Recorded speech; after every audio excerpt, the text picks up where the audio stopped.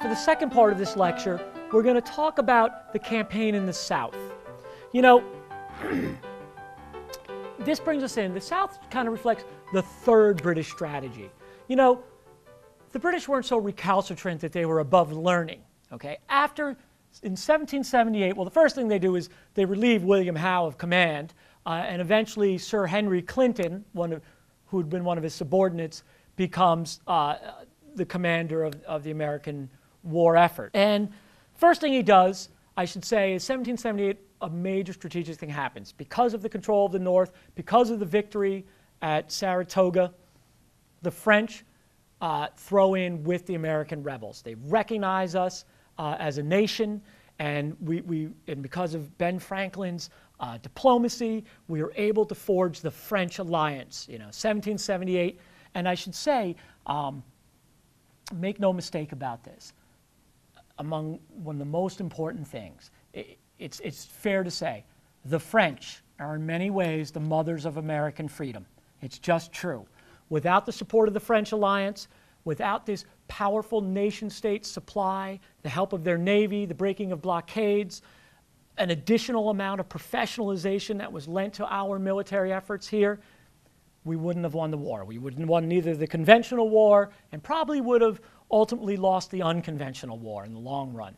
So the entrance of the French into the war is of almost inestimable value.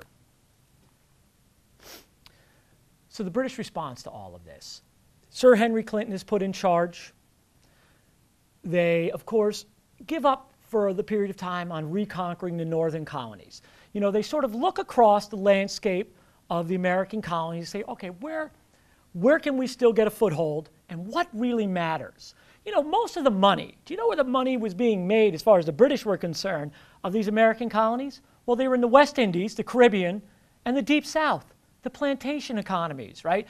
The slave-driven, export-driven plantation economies of the South and the Caribbean had always been the real money makers for the British Empire, for all the European empires. And they also had, especially in the South, South Carolina and Georgia, North Carolina, a fairly large and motivated number of loyalists. There were a lot of loyal-leaning citizens of those colonies in the South, ready to take up arms and organize themselves on behalf of the British. And so all of the focus for the second half of the war is about taking the South, conquering it, and keeping it.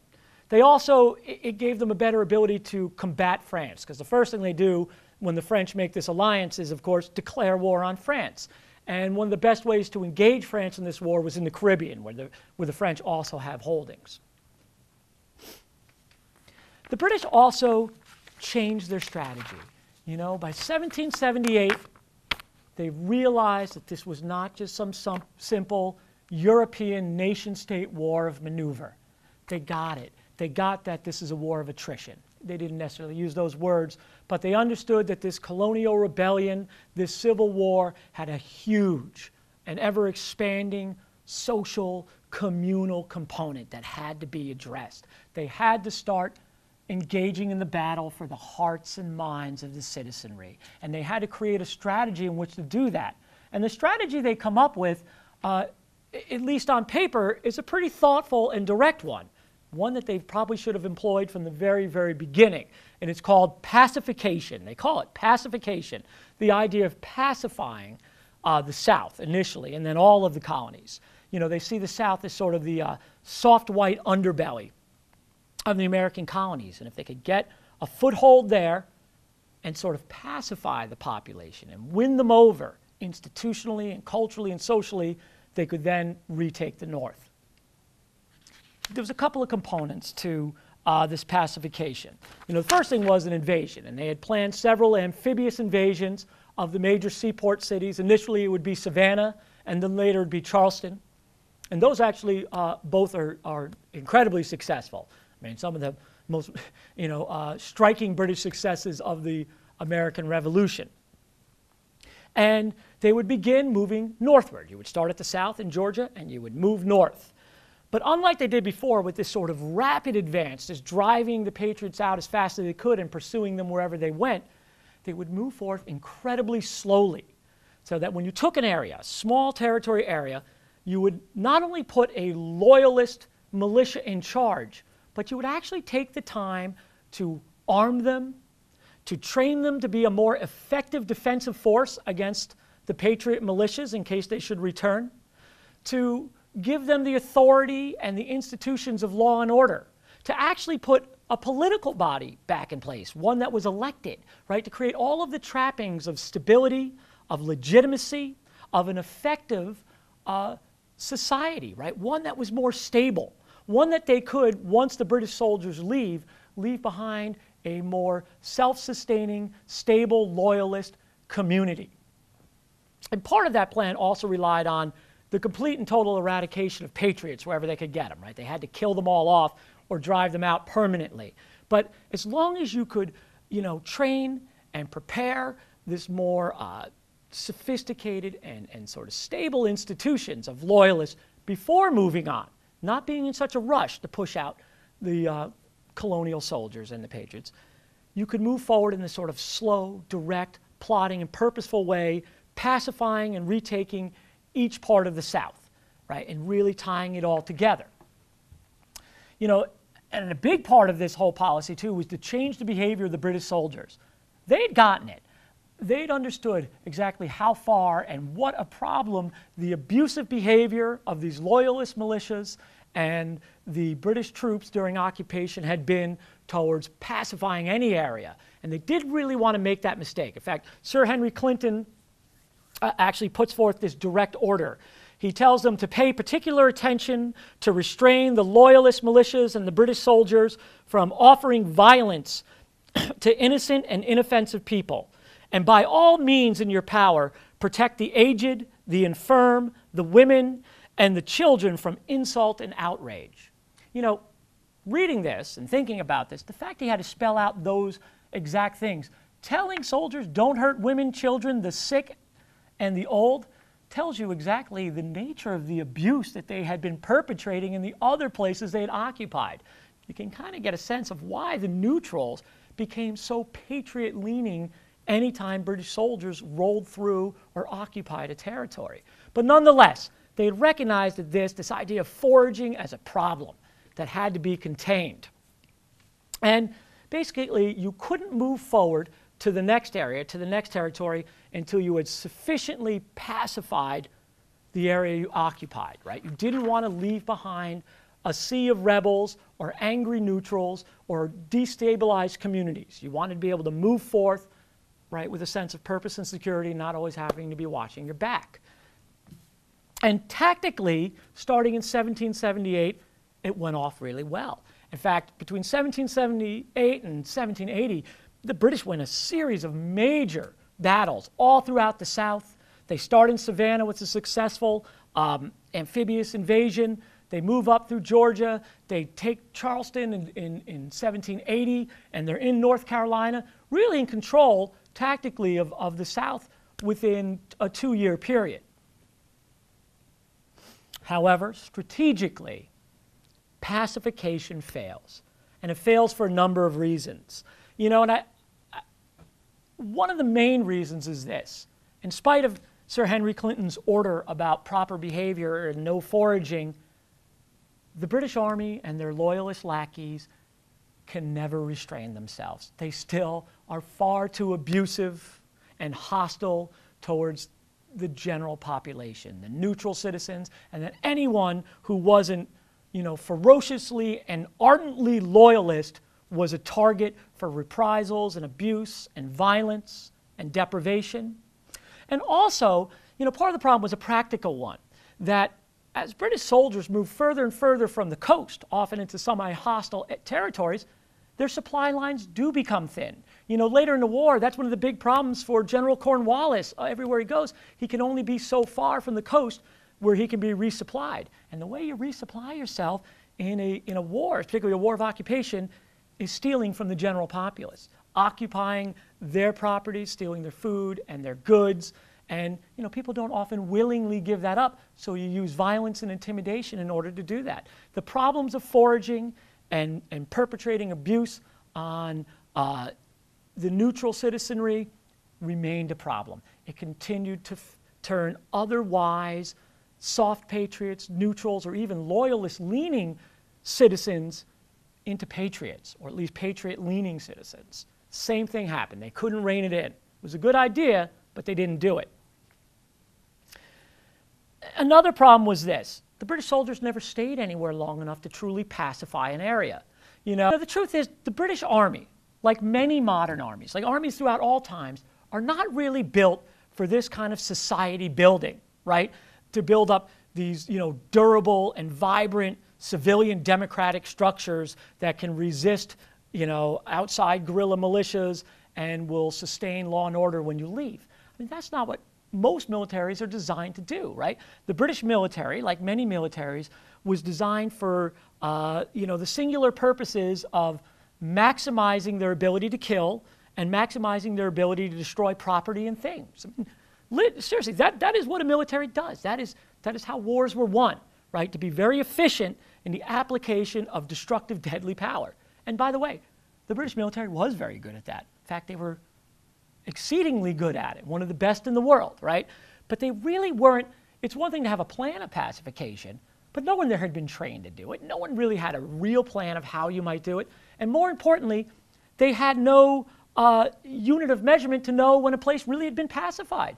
How would you know people had been sufficiently trained, or that law and order was, established well enough, or that this sort of civilian forces you were trained up to act as a police force and a defensive force, right, is truly capable of withstanding these pretty nasty and dedicated patriot guerrillas once you leave?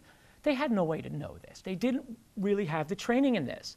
As we know, these are still challenges for modern militaries everywhere, particularly the American military in places we occupy. These questions come up again and again. Great Britain is the superpower occupying the colonial rebellion territory at that point in time. These questions were important and vibrant and central, 200 and some odd years ago, and they are now. It remains a very, very key component to these wars, and trying to understand this and craft a way of dealing with it strategically is at the very heart of success. And so the British often were too optimistic. They would leave places before they were pacified. Also, because of how they were built, they were always far more interested in fighting, in finding some patriot force, whether that's an organized militia force or the actual Continental Army, and chasing them, meeting them in battle. It's what they were designed to do. And so they would often abandon these areas. And again, as soon as they abandoned these areas, the patriot militias came back. And that may have been the biggest mistake they made. They could never defeat, destroy, or ultimately eradicate these patriot militias. They could drive them off, and they even had a lot of loyalist support in the South. But patriot militias were really good at hiding out in the somewhat inaccessible swamps of Georgia and South Carolina, along the frontiers of North Carolina, South Carolina, and the communities in Georgia as well. They were hard to pin down, right? They were very good. Being an unconventional military force, you have this ability to kind of disperse and regroup in a somewhat amorphous way that is awful hard to get your fist around, right? And they couldn't. Part of the most important part of the plan, eradicating those guys, never happens. And once again, the certainty that the British soldiers will leave, and they can't guarantee your security, and the fact their presence there was jeopardizing your security in the first place, and the fact that the Patriots come back. They always come back. And when they do, they put the screws to you. They threaten violence. They commit acts of violence. Your life, your future, your security is in jeopardy. And the one thing everyone could be certain of is that the only future you had, the only secure future you had, or at least potential for a secure future, lay with the Patriot cause, not with the British Army and not with the Loyalists. Just as in the North, what we found is in these areas that had been quickly conquered and supposedly pacified, by 1780 had erupted into this sort of destabilizing civil war again. They had become ungovernable, with large groups of people siding with the Patriot cause, joining the Patriot militias, volunteering after oath to join the Continental Army. You know, eventually Nathaniel Greene will actually bring a legitimate conventional force down to reconquer the South. And when he gets there, he finds most of it has already been turned over to the Patriots anyway. Very few of these loyalist, pacified governments were still standing or had any control, right? So he's able to mop that up fairly quickly. You know, after that fails, the British give up. Well, they don't give up. They give up on pacification. They go back pretty much to a straight-up war of maneuver. Cornwallis leads the land forces. This is fairly well-known history. They do pretty well tactically. They move quickly through Virginia, but ultimately, this war of maneuver fails. And it fails with a great disaster on the peninsula of Yorktown in Delaware, where the French Navy, combining with Washington and his conventional and now very professionalized, very well-trained, very prepared Continental Army, pin in Cornwallis's forces, defeat him at the Battle of Yorktown, accept his defeat in 1781. By 1781, the fighting is pretty much over. The British are holed up exclusively to areas in New York City, parts of Rhode Island, and the rest of the colonies are under Patriot control. That's sort of the twin efforts of the growing sophistication and orderly leadership and dedication and bravery of the Continental Army, the foreign alliances that it was able to forge with the French, coupled with the grassroots, dark, violent certainty of Patriot militia return, and the unpredictability and the abuse of the British Army and their loyalist lackeys had created a thoroughly radicalized, patriot-leaning population by 1781. And the fact that so many of the people had come to joining up with the revolution, on the side of the revolutions, through less than direct means, that maybe they didn't start out this war as committed, radical patriots, lovers of egalitarian ideology, right? They may have came there as neutrals or under duress or just seeking security. It didn't really matter. And it didn't really matter for a couple reasons. One, you know, regardless of how you get there, the day you have a gun in your hand and you have a group of people with you and you put your life on the line under fire, or, and more importantly, you commit these acts of violence towards people on the other side, it is hard to remain or hold on to any pre-existing disinterest, neutrality, right? You do become, in a practical, concrete, life-altering way, a member of this movement. Everyone knows that. These experiences don't wash off of you. Regardless of how you got there, the experience itself, Continental Army, violent member of the militia, having experienced abuse at the hands of British troops or loyalists, right? All of that will create an experience in which the ideologies that you end up fighting for, regardless of why you ended up fighting for them, the ideologies you fought for will become the ideologies you'll embrace, you'll put into practice. You know, by 1783, most of these Americans, ex-colonists, most of the Americans, you know, they chose to remember the valorous sacrifice and efforts they made, no matter how small, towards the creation of this new American republic. And mostly to forget maybe their initial reluctance to join the cause in the first place. But either way, that helps explain how we won that grand strategy, right? How did the hearts and minds get converted? It wasn't just they read a pamphlet and were inspired by Lockean liberalism, right? These things happen in a far more complex, dangerous, uneasy way. That's a revolution. That's a civil war. That's how this story is played out with other ideologies and other revolutions in other places. In our case, it worked out pretty well because the ideologies of the American Revolution were and are noble. They were worthy. They were worth dying for and fighting for. Let's talk about what all this means. What do we say this? You know,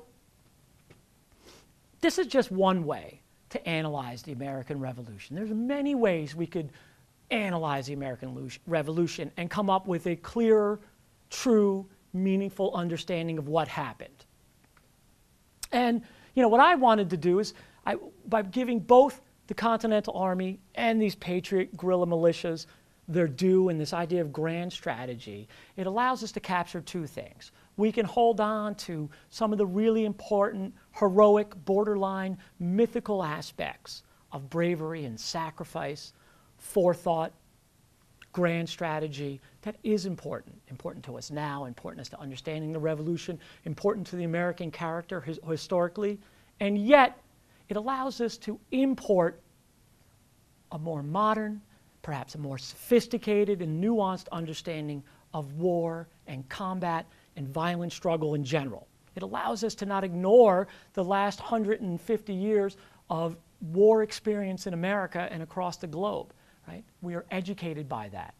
And what we learn about the American Revolution from that perspective helps us make clear and more precise analytical judgments and effective policies in modern times. That's what history can do for us, right? We can look at our struggles now, realizing one day they will be part of history too. We're making history every day, and we can import from the analysis of the past meaningful policies into the present.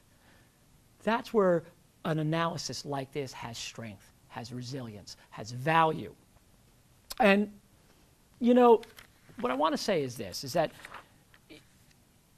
you can choose to tell all kinds of different stories about the American Revolution, right?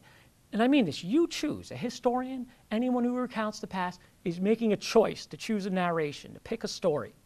And, you could choose to focus on, the ideology and the efforts to create the initial state governments during the Revolution as the embodiment of both Enlightenment philosophy and true democratic egalitarianism, right? And how that happens. And that would be just as close and just as important to understanding the true meaning of the Revolution as the narrative I just gave you about the importance of violent militia guerrilla fighters promoting and winning the hearts and minds. One's no better than the other. I just chose a different story. But that story is equally valuable. You could tell the story of the role of Africans and African Americans fighting on both the sides of the Loyalists and the Patriots and the questions of slavery and how that played out into the creation of this new republic during the Revolution.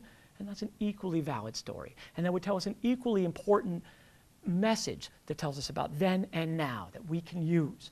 We could talk about the changing roles of women during the Revolution and in the early national period, and how revolutions afford these sort of moments where traditional societies and mores and restrictions are turned on their head, right? That's an important story. My thought is this, is that regardless of whatever story you choose to tell, it's important that you do two things. One, you make an effort to take everything we know about all of history, all of experience up to this point, up to modern times, and use it to interpret, to enlighten, to expand, to make meaningful the stories we tell in the past. And furthermore, you take from those stories in the past something meaningful and vibrant that helps us condition and shape the histories we make into the future. Thank you.